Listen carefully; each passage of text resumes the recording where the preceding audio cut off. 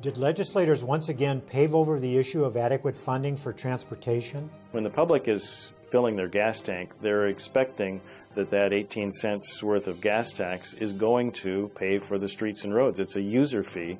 Tonight on Arizona Week, a look at how funding for road building and patching potholes is falling short. Production of Arizona Week is made possible in parts by a grant from the Stonewall Foundation and by the members of Arizona Public Media. Thank you for your continued support.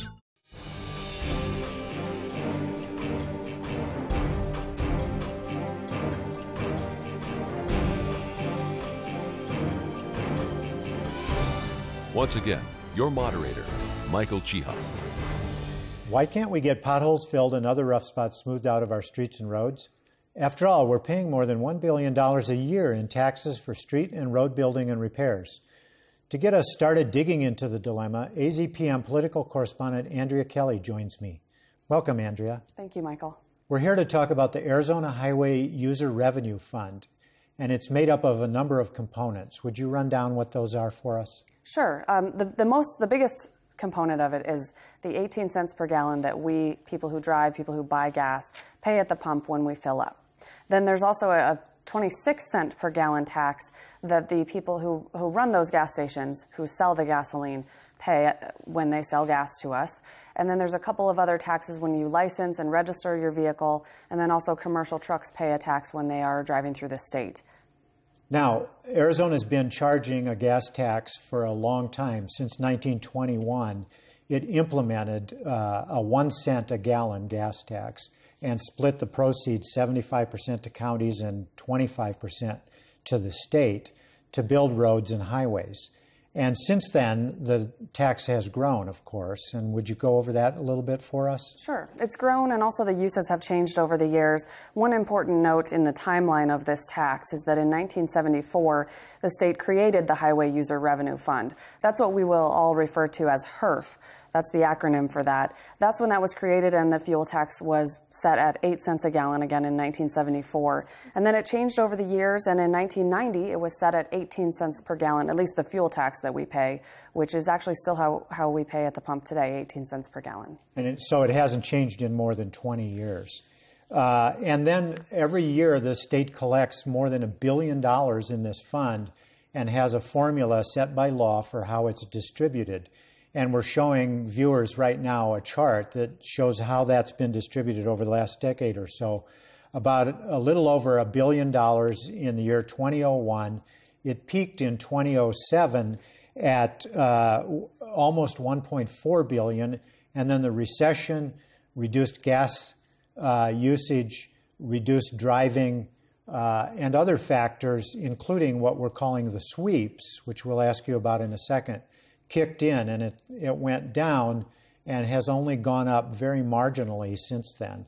What are these sweeps that everyone makes reference to? Well, these sweeps, and I'm glad you're using that word because that's what most people use, is the state is taking money out of the Highway User Revenue Fund that should be going to the state and cities and counties to pay for transportation improvements, roads, potholes, things like that, and instead using it to fund other departments. The main one is the Department of Public Safety, so what we all know as Highway Patrol. That's one segment of the Department of Public Safety. So the money is being spent on other departments instead of just transportation. That's where the sweeping the money out from the local jurisdictions and into the state budget. Nevertheless, the local jurisdictions get quite a bit of money from the HURF. And we're showing a chart now that demonstrates that. For Pima County, for example, in the fiscal year 2011 last year, got $39 million. Tucson got about $43 million. It's based on population largely and other aspects to the formula, but mostly it's based on population. Isn't that right, Andrea? That's right. And because it's based on population, we can see that Maricopa County and Phoenix, the city of Phoenix, take in the most amount of money from this. Phoenix with about $105 million, and then Maricopa County has just short of $87 million. Sandwiched in between Pinal County, sandwiched in between Pima and Maricopa counties, and they are getting about $14.4 million from these HURF revenues. So it does depend on population. And this isn't a comprehensive list. Every state and local entity, every local entity, cities, towns, and counties gets money from the HURF. So we've just shown a few of them here. Now, back to the sweeps, which have been onerous according to local officials, and even state highway officials have said that. They've been going on for a long time. We have some figures here from the League of Arizona Cities and Towns that show it's been about $668 million total swept over the last decade or so. How does that break down for the counties and the cities? Well, we can see that the cities and counties are getting just short of half of that. Just short of half of those sweeps are to the cities and counties. Cities and towns, $204 million that they've lost to these sweeps over the last decade or so, and counties $127 million. Now, to get a sense of what that means and how much that money is, we took a look at the Grant Road Widening Project, which is scheduled here in Tucson to happen in the next decade or so. It's a phased-in project, and that includes widening a 4-lane road into 6 lanes, adding sidewalks and bike lanes, and doing a lot of improvements. That project itself is 5 miles long, and it costs $167 million. That's an estimate. Construction hasn't started yet. So you can see that in the last decade or so of sweeps from the cities and towns, you could do that whole project. Wow, that's amazing. And that's why we hear these complaints from cities, towns, and counties. And we'll hear a little bit more of that on the program as we talk to some of those folks. One aspect of this, in just the few seconds we have remaining, is that the state was downgraded on its bond rating because of taking money away from the transportation fund. And that downgrade means that the state and local entities might have to pay more in interest rates when they borrow for road projects. Talk a little bit about that effect. The state or city or town bond rating is like an interest rate. That's how the people who are buying bonds are setting those rates. And so when the money isn't there, when this money is taken away, those rates are going up. It's costing more to borrow money to do road projects. Andrea, thanks so much for that explanation of HERF. Local governments say they've been hit hard by transportation fund diversions. Here's Ken Strobeck of the League of Arizona Cities and Towns to give us the details. How are Arizona cities and towns doing at filling those potholes? It's a challenge. Streets and roads are one of the basic essential services and one that certainly commands a lot of our municipal budgets and is very high priority for citizens. But it's been tough in the downturn of the economy with local revenues going down as well as sweeps of the HERF funds from the state. So I think the maintenance backlog, the improvements, preservation, those kinds of things have taken a back seat in many communities. What has the HERF sweep done to cities and towns in Arizona? Well, it's really created a lot of delay in what people can do with their road maintenance program. It's a very complex system to be maintaining asphalt and all the intersections and street lights and all those kinds of things. And so municipalities, as well as the state, have a very organized system for what they want to do and the maintenance schedules that they're on. And in general, the response, because of the HERF sweeps and because of declines in local revenues, has just been to simply delay those things. It's not that they don't need to be done, but when there's no money to actually pay for them in this year, then you push them off another year, another 2 years, and then that leads to increasing deterioration on the infrastructure. And in total, what have those sweeps cost the cities and towns in Arizona over the last decade or so? Over the last decade, just for the city and town portion of HERF that should have come through the state, we've lost over $200 million in a 10-year period. And of course, that's distributed primarily on a population basis. There's a little difference in the formula for cities over 300,000, but in general, it's a population distribution for the cities and also for the counties in terms of how much gasoline sales are done. So it's been particularly hard in both urban and rural areas of the state. And do you know what the figure is for the state budget that was just passed for the coming fiscal year? For this year, the sweeps out of HERF are about $120 million, and that's going to DPS. And that, again, is a constitutional provision. The Constitution says that administration of the highway system and enforcement can be used with gasoline tax revenue, so that is a constitutional distribution. The $86 million that was transferred last year that went to the Motor Vehicles Department, we had some serious questions about whether that actually was a constitutional purpose, but fortunately this year that money was not taken out of HERF, and so we're not having to deal with that question this year. And how do you see the issue going forward? Do you expect these sweeps to continue? Do we need some other kind of adjustment to make sure they don't continue? I think there's only one thing that the legislature hates more than not having enough money, and that is raising taxes. And so I don't foresee the day that they're going to say, well, we need more revenue, therefore let's increase taxes in order to pay for the things that we want. So I think there will always be a temptation to try to move funds from one account to another. And when there's constitutional permission to do so, I think that they will likely take advantage of that.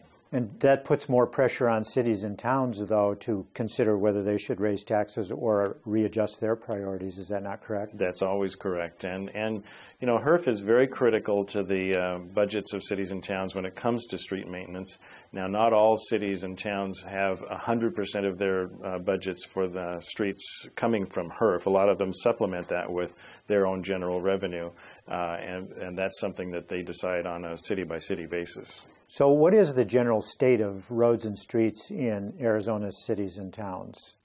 I think it's fair to say that it's tolerable for the moment, but I think, as I mentioned earlier, the delay and the deference of maintenance, particularly, is going to be something that we're going to have to face in the future, and we'll likely see road conditions get worse before they get better. I just heard a presentation from an ADOT representative recently, and he was saying that they would normally do one kind of a restoration where they would grind down the street and replace the asphalt, but because of funding, they're not being able to do that. They have to do a chip seal or some other kind of interim step just to be able to preserve that surface for another year or two, and then hopefully at the end of that period of time they'll be able to do the comprehensive repair. The conditions of roads and streets are obvious to everybody because we're out there all the time. Mm-hmm. So the prioritization of that, you mentioned it's a high priority for municipal governments. Where is it in the grander scheme of things? Ranks ahead of many things, behind perhaps public safety? Yeah, I'd say in general it's in the top 5 or 6 municipal issues when you talk about basic utilities, water and sewer and garbage, those kinds of things, very high priority, but also transportation of all kinds, but especially streets and roads is something that always shows up in surveys as being very, very important, not only to citizens, just to average residents, but also to business. Because they talk about being able to move their goods and services from location to location, and then when they decide to put a manufacturing facility or some other distribution facility in place, how they can move their products is one of the important factors that they consider. There was a bill in the legislature this past session, HB 2771, that would have made some fairly fundamental changes in the way HERF operates, but it didn't get passed. It didn't even get out of committee. And you testified in favor of that bill. Tell us a little bit about what that would have done, and then going forward, is that the kind of thing we need to be looking at? I definitely think that's the kind of thing we need to be looking at, and that was a bill that was championed by Representative Vic Williams, who was chairman of the House Transportation Committee. This bill would have stopped the sweeps going forward, and at one point there was even an attempt to try to repay some of the sweeps that had been taken in past years. I think given, again, our budget situation, that's very unlikely to happen, but it's certainly something that I think legislators need to be confronted with and realize when the public is filling their gas tank, they're expecting that 18 cents worth of gas tax is going to pay for the streets and roads. It's a user fee, and to have it be diverted to other uses is really inappropriate. Taking it a step further to the street level viewpoint, here's Assistant Pinal County Manager Greg Stanley, who oversees transportation projects and issues countywide. Pinal is the fastest growing county in Arizona over the last decade. How are you doing keeping up with road and street building? Well, I can tell you the way we currently stand, we're not keeping up. It's been very difficult to build the infrastructure needed to support the population we have. As you mentioned, we're a fast-growing county, but it's primarily a rural county that's situated between City of Tucson, City of Phoenix, and that's really what has generated our growth. Now, how do you do with road and street maintenance, taking care of what you already have? Well, one of the things we've done is, in 2008 is really when we started to see HERF revenues decline as the economy went down and the price of gas went up. As the revenues started decreasing, what we did was we focused on making sure we took care of what we had. We had to do some layoffs, and so we did reduce staff, but the focus was let's make sure we take care of our roads that we do have. So we've continued to spend money on pavement preservation, on the striping, and on the signing. And then our second big thing is to make sure they stay safe. So, you know, we want to make sure we're taking care of the edges of the road and the potholes and those kinds of things. We have not been able to expand our road capacity at all, essentially, since 2008. Now, one of the things we're hearing from everyone is that the HERF sweeps, or the takeaways from the Highway User Revenue Fund, are hurting local governments everywhere. What has the impact of that been here in Pinal County? It's been significant. It's been significant everywhere, and I think in rural Arizona more so than in the cities. Can you tell me what the dollar figure is for what Pinal County has gotten in HERF money in the last couple of years? Last year, HERF alone was a little over $14 million. And it's been pretty steady in that range for the last few years. If you go back to 2006, 2007, we hit high points of $18 million back then, and then starting in 2008, as people drove less because of the price of gas, as well as the legislature started doing these HERF sweeps, our revenues have gone down. So what would you estimate the HERF sweep losses have been for your county in the last couple of years? Oh, I know exactly. Between 2009 2012, that totaled up to about $5.4 million. And I like to tell people that would be enough to fund the first phase of what is the county's highest priority project.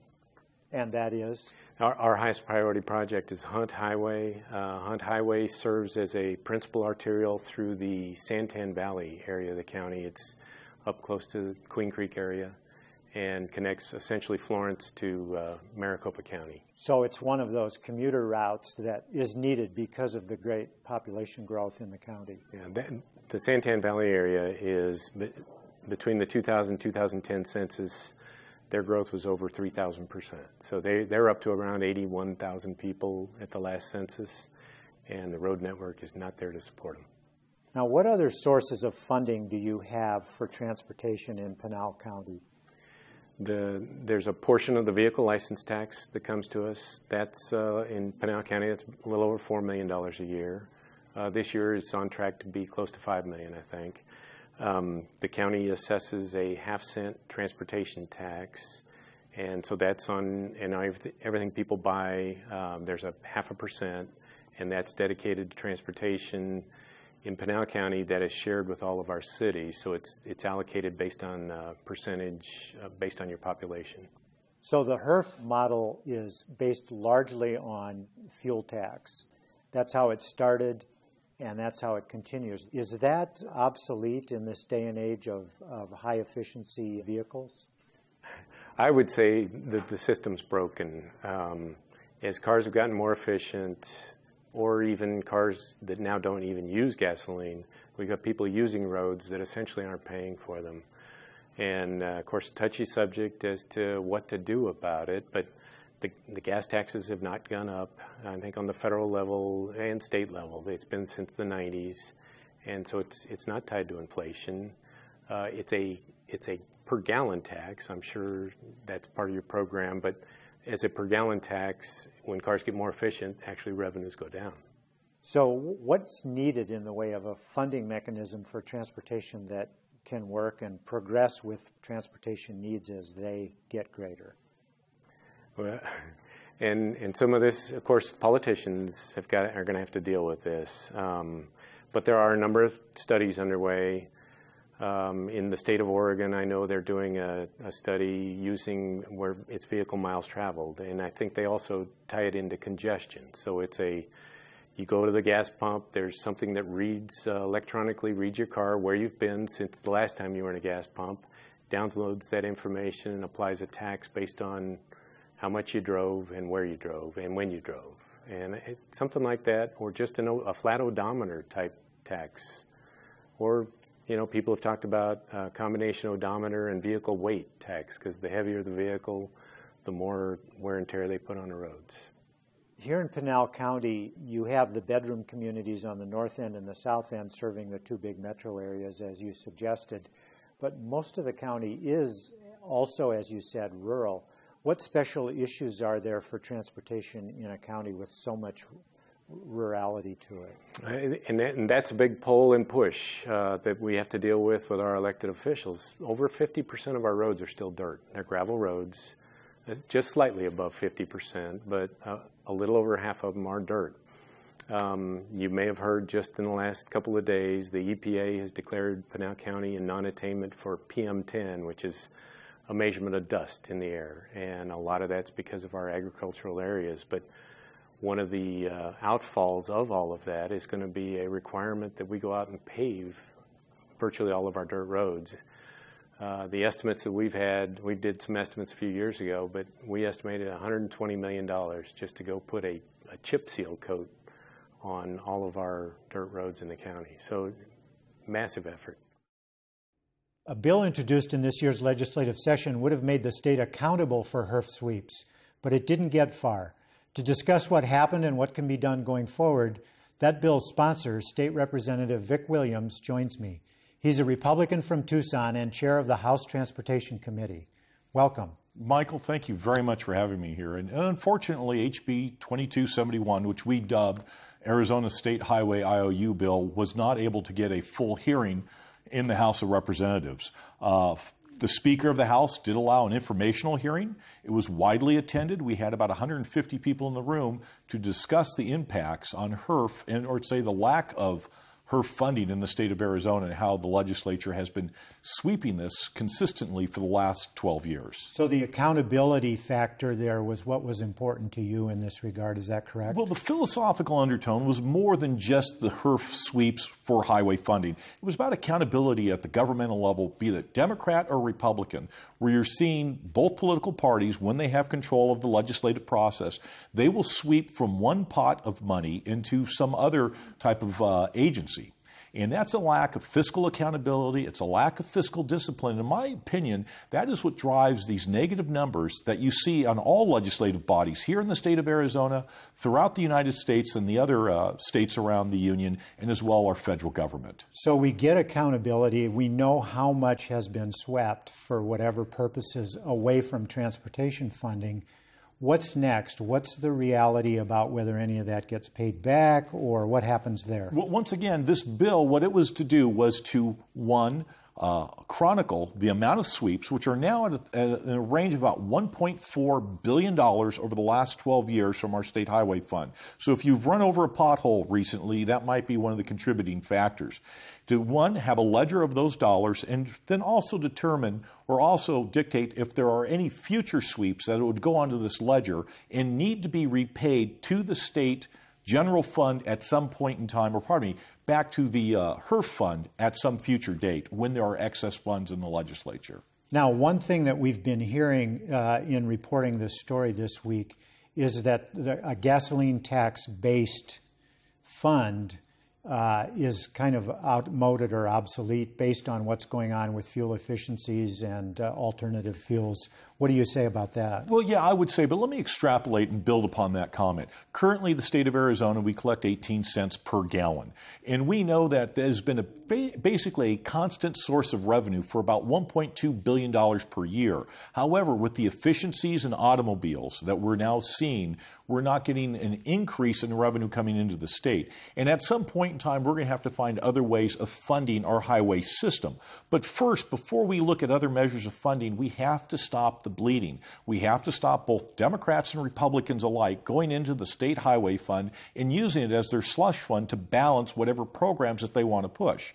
Once we do that, I think what the measure needs to be coming into the future is, one, it's about miles traveled on our state highway system, and two, the weight of the vehicle. Some combination and formulate condition based on that should dictate how much people are paying into the system. So what's the impact if nothing changes with that? Because that's quite a bit of reform to change the way the system would work, even based on what your bill would have done. Right, and once again, look, we have to take minor steps, baby steps moving forward to ultimately correct this.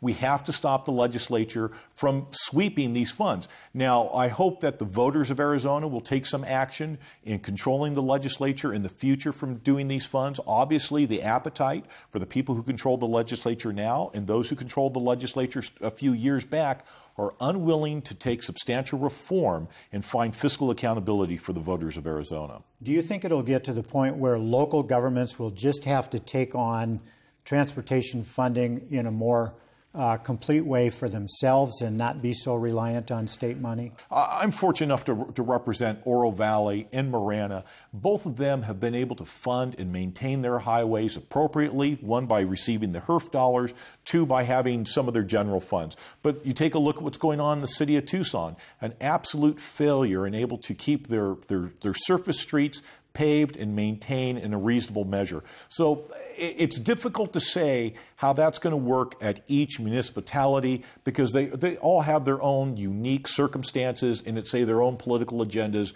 and priorities.